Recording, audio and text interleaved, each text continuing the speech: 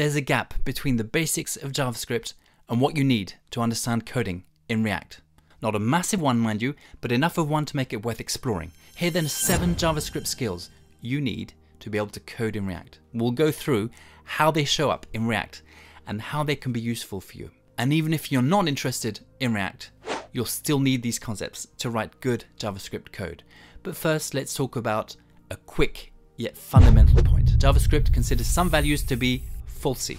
Although they're not strictly speaking false, they still fail an if statement. In other terms, JavaScript behaves as if these values are false. Falsy values in JavaScript include, among others, undefined, null, the empty string, an empty array, 0, and nan, not a number. This is useful for understanding Boolean operators and the ternary operators.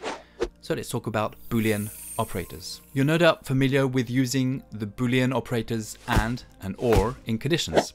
JavaScript allows you to do a lot more than that. You see, these operators don't always return a Boolean value. Let me explain. Let's start with the Boolean OR operator. This evaluates the first element of the expression and looks at whether it's falsy or not. If the value is truthy, the operator returns the first term, the one to the left of the operator. If not, it returns the second one, the one to the right. Now let's imagine we have a variable, for example, name. We don't know whether it is set or not. If it's not set, we want to set a default value. The OR operator allows us to do the following. Name equals name or default name. If name is undefined or null or an empty string, the operator will return the second term, default name. If the name is defined, it will be returned by the operator. In this way, we've set a default value to name if it's not set. The AND operator has exactly the opposite behavior. If the first term is truthy, the AND operator returns the second term. Let's see how we can use this in React. Imagine we have a variable called error. It might or might not contain an error message. In the JSX part of our code in React, we can write something like this. Error message and span brackets error message close a span. In this case, the AND operator only returns the span if the error message variable is truthy. We only show the span if there is actually an error. Now let's talk about the ternary operator. There's a condensed if-else statement called the ternary operator. It works like this with a question mark and a colon. Variable truthy question mark, it is true, colon, it is false. What the operator does is check if the variable is truthy. If it is, the operator returns the first term after the question mark. If it's not, it returns the term after the colon, the third term. In our error message, if we also want to show a message when there is no error, we can then add the following to our JSX code. Error, question mark, span, open brackets, error, close span, colon, span, there is no error, close the span. Now let's talk about destructuring arrays and objects.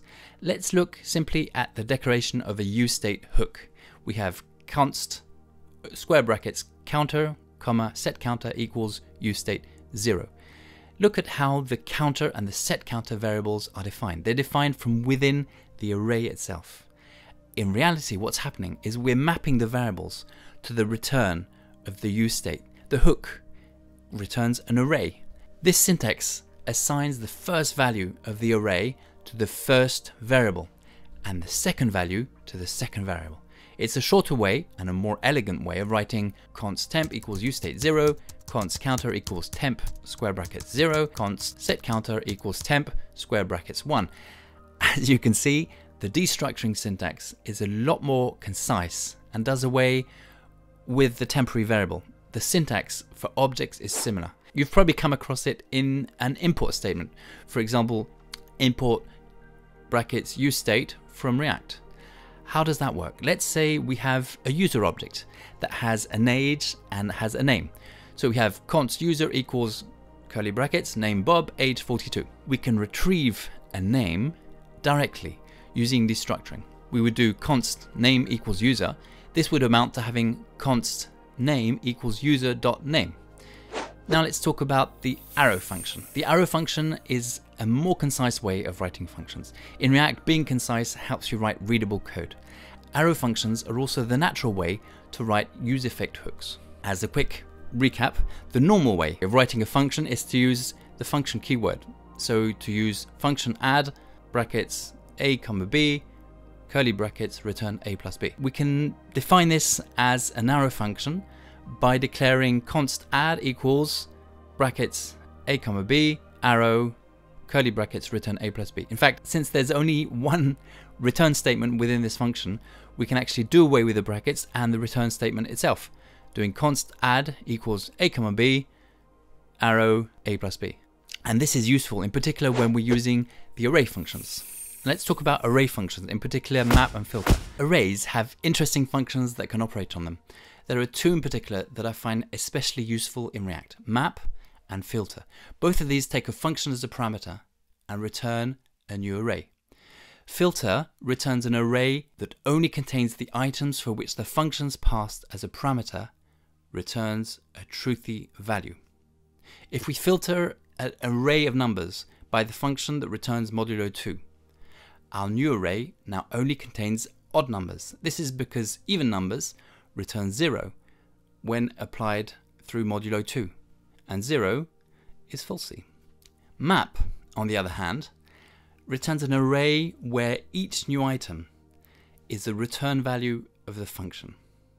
If we pass a function that multiplies its input by 2, the output is an array of doubles of the input.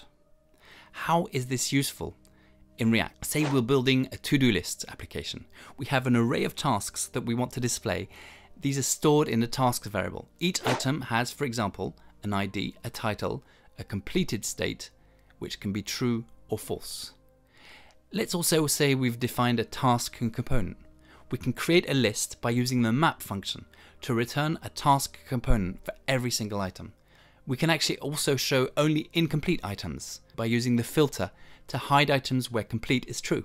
So we do tasks.filter, task return not item complete, and then we map in the same way the task. Now, as a small aside, we need to specify a key value to help React track exactly what has changed. Now, there are many other useful array functions worth mentioning, and the subject deserves a more in-depth treatment, but these are the two that I find the most useful in React. Now let's talk about the spread operator. If you use objects in the state, you'll need to start using the spread operator. The spread operator allows us to create a duplicate object with all the same values. So for example, we have a user which is defined with a name as Bob and age is 42. Then if we define a user1 which is equal to user and a user2 which is equal to curly brackets user. If we do console log of user equals user1, that's actually true. Whereas if we do console log of user equals user2, that's false. Now, why is this useful? It's useful because React tracks changes to know when to re-render parts of the componentry. In the example above, user and user1 are actually exactly the same object. Now, if we set the age property to 43 on user1 will still be equal to user. Now let's imagine that React was actually tracking the state of the user object. Changing the value of one of the properties of the user object won't trigger the detection of a state change. Let's say, for example, we have a setUser function that's meant to update the user state. If we do user.age equals 43, setUser user, this won't actually trigger the change detection. User is still exactly the same object. We need to create a new object using the spread operator. And so we do setUser, curly brackets, user, age, 43.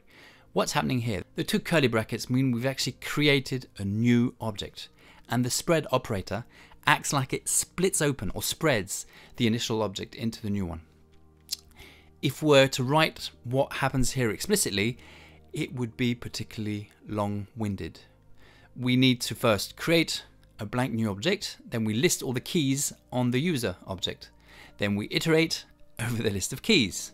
While we're doing so, we set the value of the property in the new object to the corresponding value in the old object.